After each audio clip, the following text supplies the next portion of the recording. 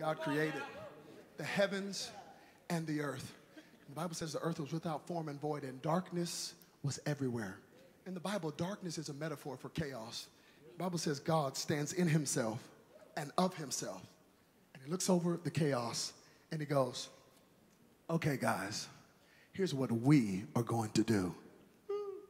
I love God because God is the only person that can stand by himself and say, hey, guys, here's what we are going to do. Only God can do that, because you understand that your God is triune in nature. God the Father, the Son, the Holy Spirit, three wrapped up in one. So he can stand by himself and say, hey guys, here's what we are going to do. Only God can do that. Only God. Come on, if we catch you in a room by yourself, talking about, hey guys, here's what we are going to do. We're going to call the popo and the clinical psychologist, okay? But your God is so awesome. He has such sovereign swag that he can stand by himself and say, hey guys, here's what we are going to do. And he looks over the panoply of darkness. He looks over the chaos, if you will. And he says, if there's ever going to be a manifestation of something new, if something new is ever going to come into fruition, the first thing I must do is bring order to the chaos that is around me. If there's ever going to be the manifestation of something new and a new beginning, I must first bring order to the chaos that I am encompassed by. And hear me, isn't that what every single one of us want to do with our lives? We want to bring order to the chaos that is around us. I dare say that that is a real, innate human emotion. Whether you're spiritual or secular today, I'm almost willing to bet anything that I can name a specific area in your life, and as soon as I said that area, you would go, ooh, order has got to come to that chaos. It is a real emotion. Come on, have you ever looked at an area of your life and said, order has got to come to this chaos? And there is nothing like a new year that makes it lucidly clear that you got to bring order to the chaos around you.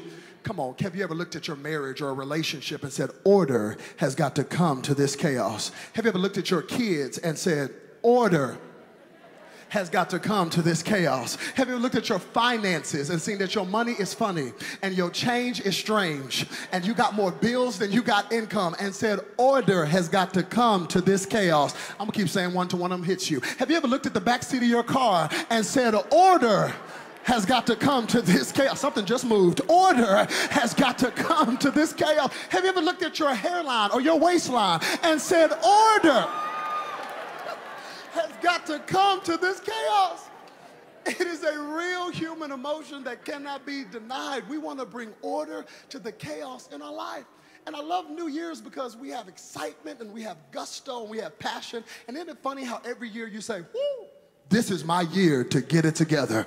Ooh, I'm telling you, this is my year. Now, I know I said it last year, but for real though, this is my year to get it together. I'm going to get this chaos together. We say that every year. Every year, especially church people. I love us because we're real spiritual. So we have to make our declaration for change. We have to make it rhyme. Have you ever noticed this? It's not spiritual if it doesn't rhyme, okay? So like in 2002, God was going to do it for you. In 2003, you were going to get the victory. In 2004, God was going to give you more. In 2005, you were coming alive. In 2006, you were going to get it fixed. In 2007, it was the year of open heaven. In 2008, God was going to make you great. In 2009, you were determined to be fine. In 2010, you were destined to win. In 2011, you were going to get the open heaven you were supposed to get in 2007. We got all kinds of rhymes, all kinds of resolutions. And I'm not saying you shouldn't have rhymes. I'm not saying you shouldn't have resolutions. But do you know why most of our resolutions fail? It's because a lot of our resolutions, a lot of our resolve to bring change in our life, do you know what it's predicated upon? Willpower. Willpower. I can do this. I can fix myself. I can pull myself up by my own bootstraps. How's that working for you? How many know willpower is not real power? There's no power in your will. You cannot bring change by yourself. One of the funniest things we have in our culture is this thing called self-help. Sometimes I just go to the aisle of the bookstore and look at self-help and just have a good laugh. Self-help? How can you help yourself? How does that work? Yeah, I'm trying this new thing called change. Yeah, it's self-help. How does that work? Well, I just help myself get myself out of the mess that myself got myself into. There's no change in your will. So God says, if you want another year of broken promises, then just keep relying on willpower. But if you ever want to see me do something brand new in your life, if you ever want to see the light of God's glory shine in your life, if you ever want to see God do exceedingly, abundantly, above all that you may ask or think, you got to use the same thing that was used in the book of Genesis. And God did not create the world with willpower. He created the world with word power. The power is not in your will. The power is in the word of God. Come on, somebody ought to give him some praise if you know there's power in his word. There's no power in your will. The power is in his word. Come on, it's your will that got you in the mess in the first place. It was your will that said, give me the chocolate cake and not the salad. It was your will that said, charge it, and you know you didn't have the money. God says willpower is not real power. If you ever want to see true change, something new manifest in your life, you have to come under the word of God. Genesis is proof positive that God's word is a transforming agent that can alter your reality. That God's word can take you from chaos to cosmos. There is power in your word. That's why in his word and in your word, you got to be careful what you declare. Because come on, God created the world around him by the words that came out of his mouth. And I declare to you that you're creating the world around you by the words that come out of your mouth. Come on, you ought to be careful what you declare and talk about, oh, I'll never be better than this. Oh, I'll never get out of debt. Oh, my kid will never get a breakthrough. Come on, you better start preaching to yourself and like David, encourage yourself in the Lord and start saying, you know what, this is going to be the best year I've ever had. This is going to be the year of my financial breakthrough. This is going to be the year of my divine healing. This is going to be the year where God shows up in my life. There's power in the word of God. Are you bored yet? Because I love that word created in Genesis because it's only used of God. And it can only be used of God because that word in its original language, created, is ex nihilo. And it means to create something out of nothing. God is the only one that can create something out of nothing. You do know there's a difference between making and creating. Like if you were to tell me, Robert, go make a fire, I'd be like, cool, I can make a fire. I'm going to gather some wood together. I'm going to get some matches. I'll probably get some gasoline just to make it interesting. And once I get the wood and the matches and the gasoline, I'm going to light it. Once the flame goes in the air, because I saw Castaway with Tom Hanks, I'm going to beat my chest and I'm going to say, I have made fire. And I would be right. I made fire, I did not create it. Because if I didn't have the wood, if I didn't have the matches, if I didn't have the gasoline, I would be void and impotent to make the fire. Here's what I love about God. He doesn't make, he creates.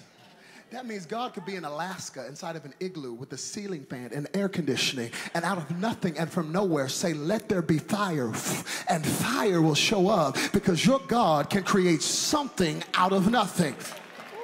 Okay, you really missed the opportunity to get your shout on and do cartwheels up and down the aisle of Victory Church, because I told you God's the only one that can create something out of nothing. And some of you have been complaining. I heard you all the way from Dallas, Texas. You've been complaining, saying, it seems like nothing is happening in my life. Seems like nothing is happening with that business I started. Seems like nothing is happening with that breakthrough I've been believing God for. How many of you know when nothing is happening, that's not time for you to give up and throw in the towel. That's time for you to exercise your faith and understand that your God can create something out of nothing. So I'm not going to stop believing. I'm not going to stop praising just because nothing is happening. As a matter of fact, I'm not going to wait till the battle is over. I'm going to shout right now in advance before it comes to pass. Woo, come on, I think we need a praise break for somebody that knows how to lift up God in the midst of nothing. But you're believing that as you praise him in advance, something is going to happen. Woo. Never doubt the power or the potency of God's word because nothing is happening. God can create something out of nothing. Woo. That's why you look crazy when you're praising as a believer. I mean, you're just praising and people are like, what happened? Did you win the lottery? And you can look at them and say, no, nothing. Then why are you shouting like that? Because I know God and that he can create something out of nothing. Out of nothing. Hear me. How many know the situation in your life doesn't even have to get better for God's word to come to pass? It could get worse.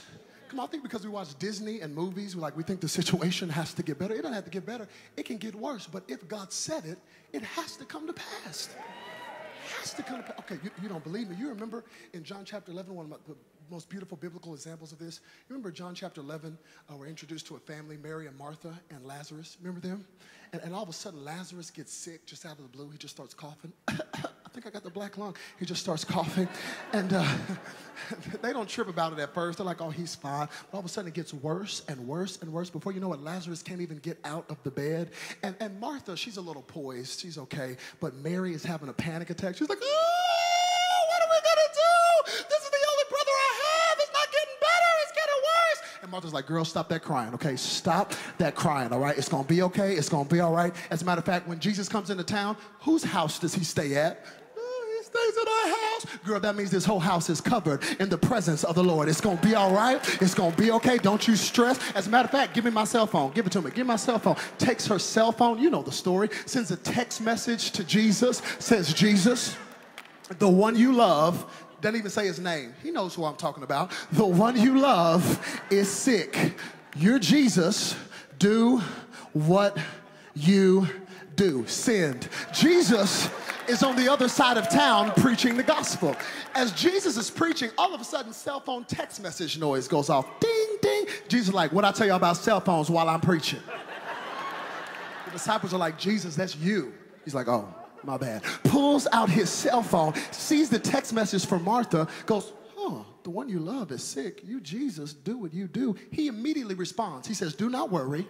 This cyclone, this sickness, predictive text, this sickness will not end in death. Sends it back to Martha. Martha gets the text. Girl, look who just texted me. Jesus. Look at what he said. He said this sickness will not end in death. I told you he's an on-time God. Yes, he is. I mean, they start having church. You just see some of your faces right now. You are so confused. You're like, I have never read that version before in my life. Let me just help you a little bit, okay? That's the NIV, okay? Negro International Version, okay?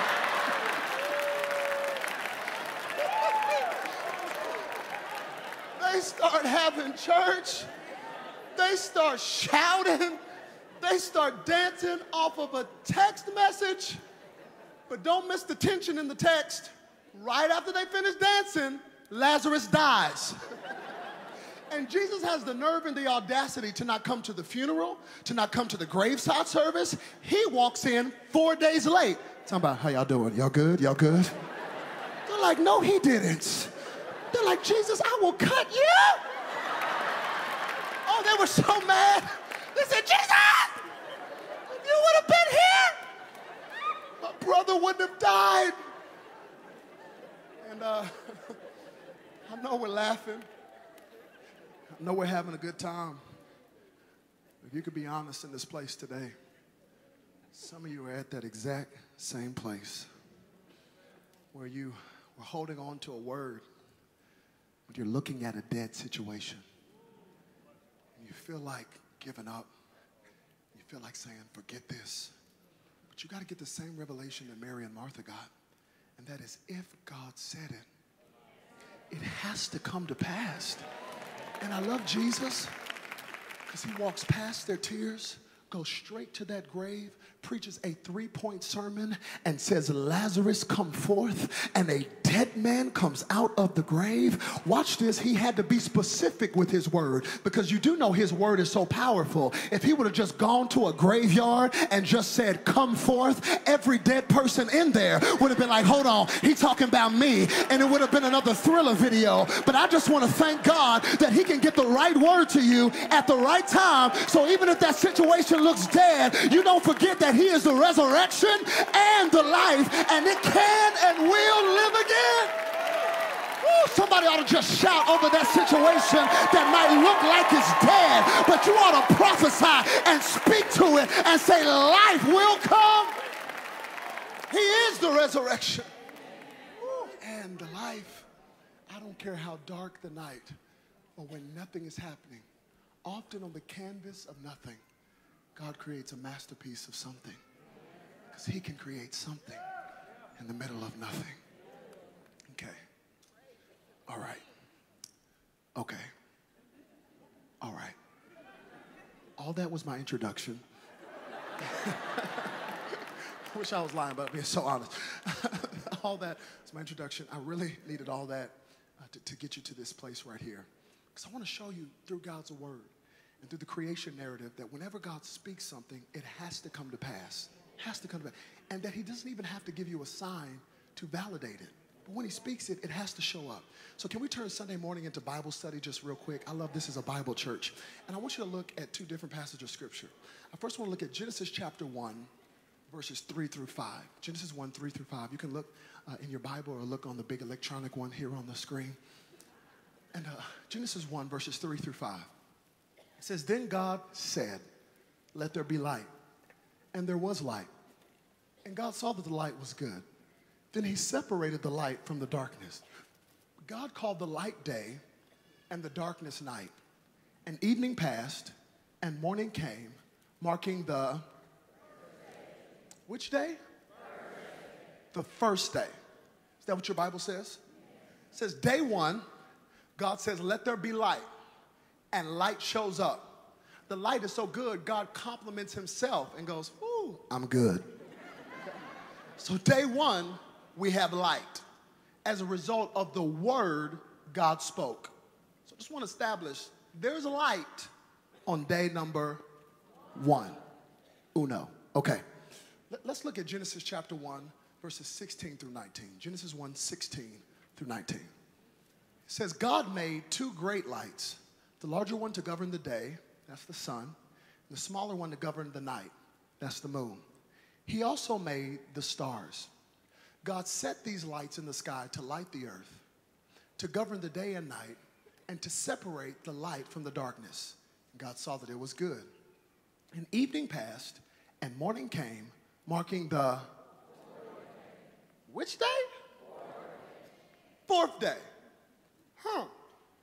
So day 1, he says, let there be light. And the Bible confirms there is light. So much light, he verbally retweets himself and says, I am good. But as we just read in Genesis 1, 16 through 19, he does not create the sun, the moon, or the stars until the 4th day. Okay, right about now I have to issue a warrant for your intelligent arrest. Day 1, he says, let there be light. And there is light. But the sun, the moon, the stars, which are all light-giving entities, don't make a cameo appearance until day number 4. Things that make you go. So if on day 1 he says, let there be light, and there is light, but the sun, the moon, and the stars don't show up until day 4, you have to ask yourself, what in the world is shining for 3 days? And the only logical explanation I could come up with is just the power that is in the word of God. His word is so powerful, he can just say, let there be light, and light will show up without a sun, without moon, without stars, just because God said so. That ought to be an encouragement for anybody who's ever received a word from God, but it doesn't look like it's coming to pass. You ought not stress, you ought to praise, because when he says it, it has to come to pass. God is so awesome. He can just say, let there be light, and light shows up. And then day 4 go, oh yeah, let's put a sun and some moon and some stars up there. Then I ask myself another question. I said, God, if your word is so powerful that you can say, let there be light, and light shows up, then why create the sun, the moon, and the stars? Why not let just light shine as a result of the word you spoke? So much so that today we just look up and go, whoo, the word is bright today. Some of you get that tomorrow. Why create the sun, the moon, and the stars? Well, clause B of verse 14 tells us why he created the sun, the moon, and the stars. Let's look at it as the worship team joins me. Genesis 1, verse 14, clause B. It says, let them, the sun, the moon, and the stars, be signs to mark the seasons, days, years. He says, the only reason I'm creating the sun, the moon, and the stars is because they're going to be signs to mark the seasons, days, years. Seasons, days, years. Seasons, days, years. Seasons, days, years. Seasons, days, years. Seasons, days, years. Seasons, days, years. Join in anytime. Seasons, days, years. Seasons, days, years. Seasons, days, years. Okay, let's have some fun. Let's have some fun in church. I love to have fun in church. I'm in church all the time. So let's do this. Like this side right here and all the way up to this balcony, this whole right side, my right, your left, you guys are going to be seasoned, okay? When I point at you, you got to say seasoned like you had your coffee this morning. This whole right side right here. These two middle sections and all the way up, you guys are going to be day, okay? When I point at you, you got to say day like you had some Red Bull today. And then this side right here, my left, your right, and all the way up, you guys are going to be year, okay? You got to say year like you know the Dallas Cowboys should be in the Super Bowl because that was a catch and we got robbed. I'm not bitter, I'm just saying. So you're going to be years, okay? So let's try it. Let's try it. Here we go. That's a rough season. I know you got more than that season. Come on, let's try it.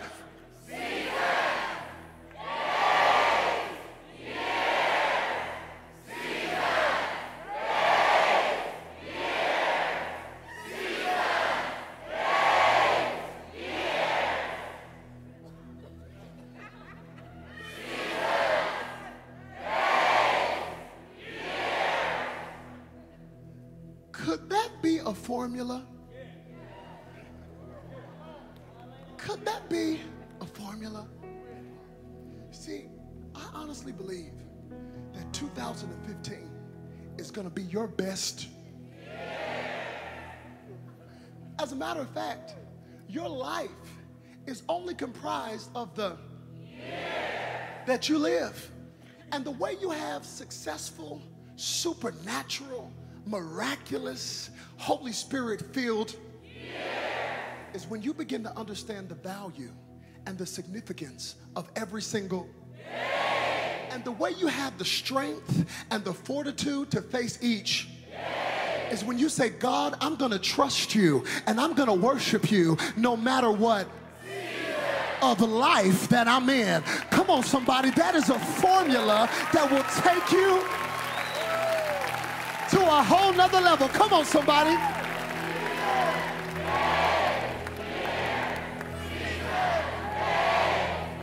I'm telling you, it's in the formula. Hear me? I believe 2015 is going to be a phenomenal. Oh, don't die on me now, year.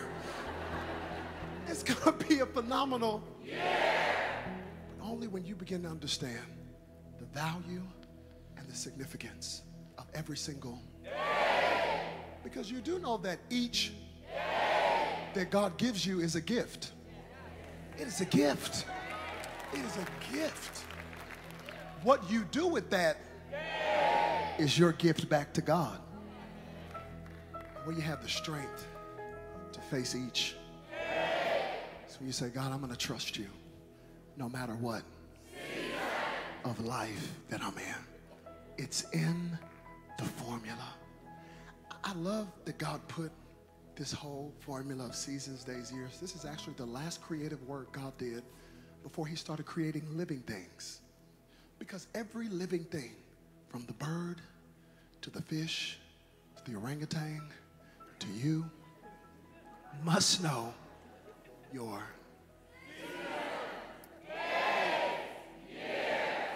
it is a principle that cannot be violated.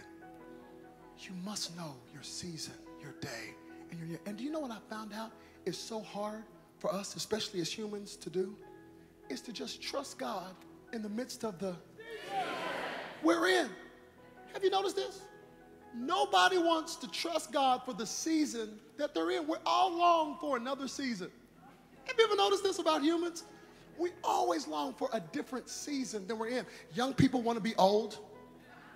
I'm so sick of you telling me what to do all the time. I can't wait till I get out of this house. I'm going to do whatever I want to do. I'm going to come in whenever I want to come in. No, I'm not 13. I'm 13 and a half. Young people want to be old. Old people want to be young. Come on, you don't see anybody saying, I'm 55 and a half. Come on, somebody. That's why plastic surgery is $1 billion industry.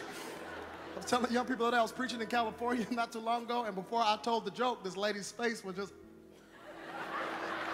smiling already because so much surgery had been done. I'm not hating on it. Hey, do you, boo-boo? I'm just saying. She was trying to get a season that will never come back to her.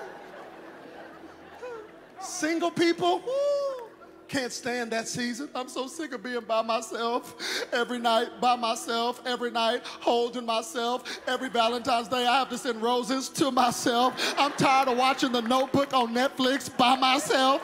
God, I'm going to die if you don't give me a husband or a wife. Single people, married people. Every minute of every day, they are right there in my face. Get on your side of the bed. I just wish I could get me some me time. Lord, I'm going to die if you don't get rid of my husband and you don't get rid of me.